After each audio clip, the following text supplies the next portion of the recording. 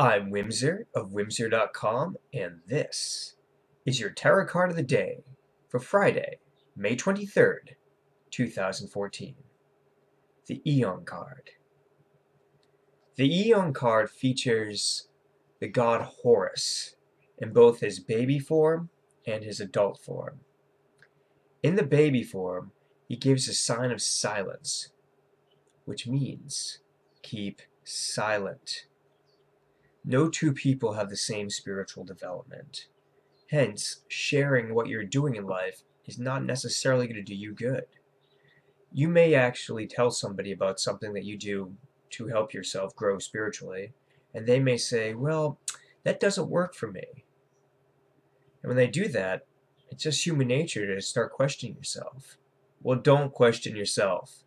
What is good for somebody else is not necessarily good for you. What is bad for somebody else could be good for you. This card is a reminder that to keep silent about your spiritual development, because deep inside, your perfected self, the Horus within you, the avenging god, is different for every last person. So be yourself. Find what it means to be yourself.